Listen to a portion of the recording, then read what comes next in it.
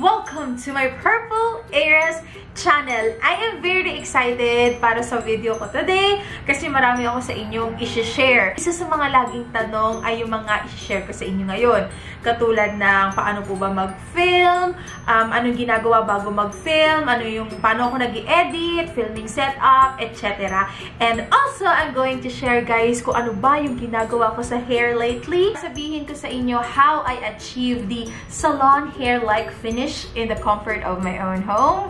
So, without further ado guys, let's begin! So, yan guys, tapos na ako mag-makeup. Ang technique ko, pag ang gagawin ko lang naman na video ay yung talk-through, magkwentuhan lang tayo, haul. Yung hindi ako mag-makeup demo, tutorials, or makeup review, eh hinahayaan ko lang yung buhok ko matuyo ng kusa. And ito yung aking mahiwagang instrumento. So, yan, tatapat lang ako dyan sa electric fan and then hayaan ko lang tumuyo yung aking buhok. At, yan, natapos ko na yung aking makeup. And ito nga pala guys, ang tip ko is hindi ako gumagamit nung towel talaga na yung kadalasang towel natin sa katawan pagdating sa buhok kasi yung friction niya, nagkukos siya ng mga frizz. So, patayin natin yung electric fan dahil baka maingay.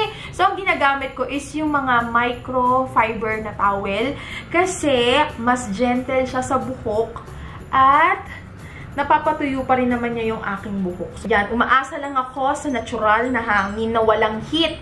Kasi the more na gumagamit ako ng mga beauty tools, pag dinadalasan ko, napapansin ko, nagsasuffer yung elasticity ng aking hair. Katulad ng mga blower, hair curler, yung mga plancha, lahat yan nakakadry. Lalo na yung dito sa may ilalim. Ano-ano nga ba ang mga ginagamit kong hair care products para sa aking long hair?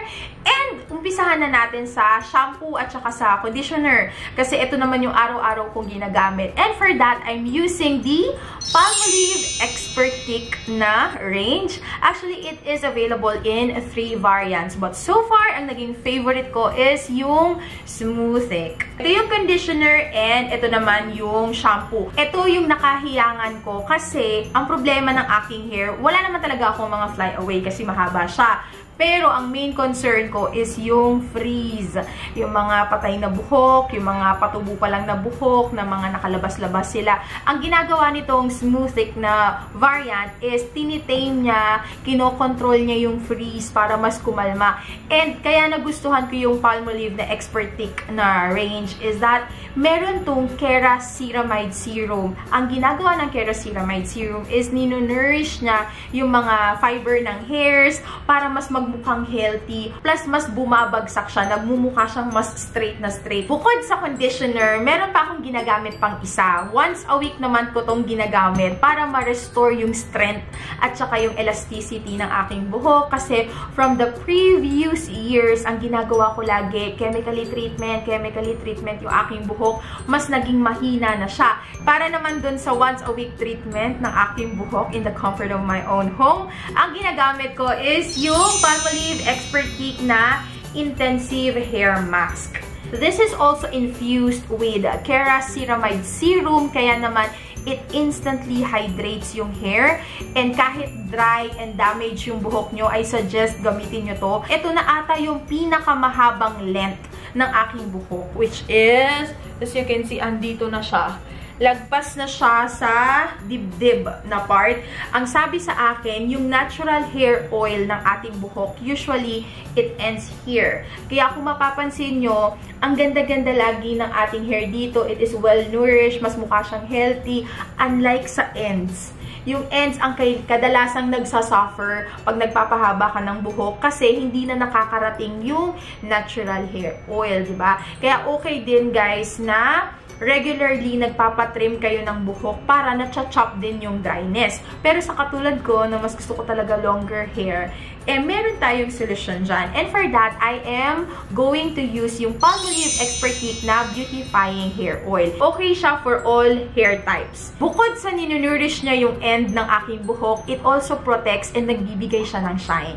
So, mga 2 pumps lang, carry na ako doon. So, hinahati ko lang sa dalawa yung aking buhok.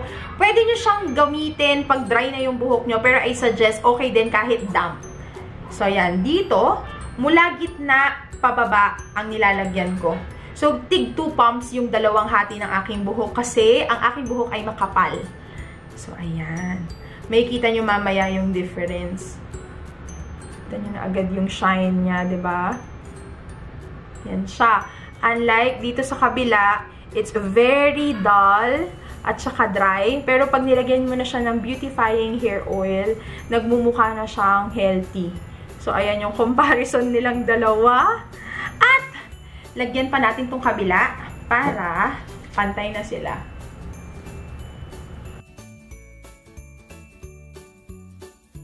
Wait! There's more. Tulad ng sabi ko sa inyo kanina, ang problem talaga ng aking hair is yung frizz. I don't know if you can see, pero madaming mga patay na buhok, mga baby hairs that is all over the place. So, para ma-tame down sila at mapakalma ang mga hair strands, ang ginagamit ko is yung PALMOLIVE EXPERTIQUE na anti-frizz hair serum. This spray siya, kaya easy to use. So, ayan, spray mo lang siya dun sa area na nakikita mo yung mga fly away and freeze.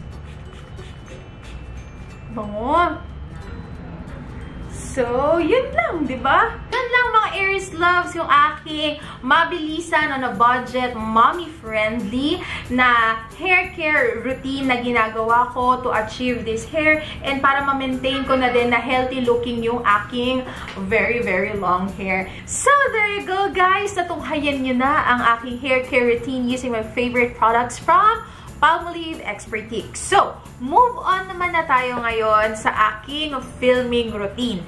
So, una sa lahat is yung planning na stage. Kasi medyo mahirap pag inon nyo na agad yung camera, tapos tsaka pa lang kayo mag-iisip ng content. So, step 1, for the content, I suggest gawa kayo ng content plan, kahit simpleng notebook lang, which kung saan nyo ilalagay yung mga ideas nyo for video para magiging spontaneous and makakaisip kayo ng mga sasabihin nyo. Pangalawa ay yung tinatawag nating background setup. So, papakita ko sa inyo, ito yung itsura ng aking background. Inisip ko, gusto ko yung nagko-complement siya sa kahit anong gagawin ko. Pag nag-i-story time, maganda siya tignan kasi may mga display akong going on over there. Pag nagme-makeup tutorial, okay din kasi kitang-kita yung mga colors na ilalagay ko sa face. So, yun yung importante guys ha, pag gagawa kayo ng mga beauty videos. Lighting is key. Kahit sabihin mo white lang yung background mo, basta maganda yung lighting, okay na okay yun. Kesa naman sa, ang dami mo mga display pero medyo poor ang lighting. So, speaking of lighting, yung ginagamit ko, medyo marami-raming lights sa aking harapan. Una muna is yung aking vanity. So, mag-i-insert na lang din ako ng video. Vanity area ko. Tapos, bumili rin ako ng ring light. Yung ring light, nilalagay ko siya sa aking gitna para ma-illuminate yung aking face. Tapos, as you can see, sa background may mga fairy lights as well as meron din talaga akong ilaw sa kwarto na dalawang medyo malalakas na ilaw. Maganda din kung magre-reflect yung ilaw, kaya gumagamit ako ng mga insulator ba? Correct me if I'm wrong, pero ito yung nilalagay sa kisame para wag masyadong pumasok yung init sa loob ng mga establishment or ng bahay. Ito yung kanyang itsura. As you can see, ayan. Ayan! Meron talagang nabibili ng mga reflector sa mga photography shop, pero mas mahal yun. Ito magkano lang yung isang haba na ganyan sa mga hardware. And, ang reason kung bakit ako naglalagay nito is para mag-reflect yung light. Nilalagay ko siya dito sa ilalim ko. Ito yung itsura pag wala. Di ko alam kung masyadong makikita yung difference. Pero, mas lumiliwanag pag merong reflector. Since meron akong mga ilaw, nagbabounce back yung ilaw. Doon naman tayo sa ginagamit kong camera.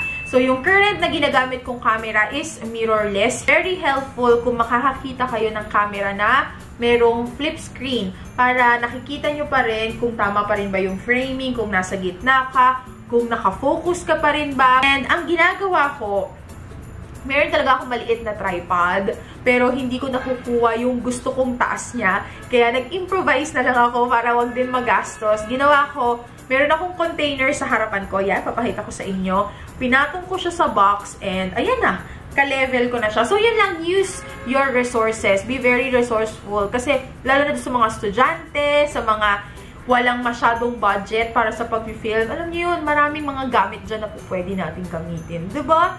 So, yun yung itsura ng aking camera. And makakatulong din kung sakasakali lang merong extra budget, bumili kayo ng mic. Kasi iba yung audio na galing lang sa camera kesa sa audio ng nakamay ka. Mas clear, mas crisp, lalo na kung more on talk videos ka. Magandang investment din kung meron kayong mic. Okay, doon naman na tayo sa editing. Ako, nagsimula lang ako dun sa mga free editing tools and dun na ako nasanay. Yung ginagawa ko sa pag-edit is naghahanap na ako ng mga background music na alam kong babagay. Kunyari, masaya yung kinukwento ko. Hahanap na ako ng mga happy music, happy background music. Nakakapagpabuhay din ng isang video ay yung mga tinatawag na sound effects.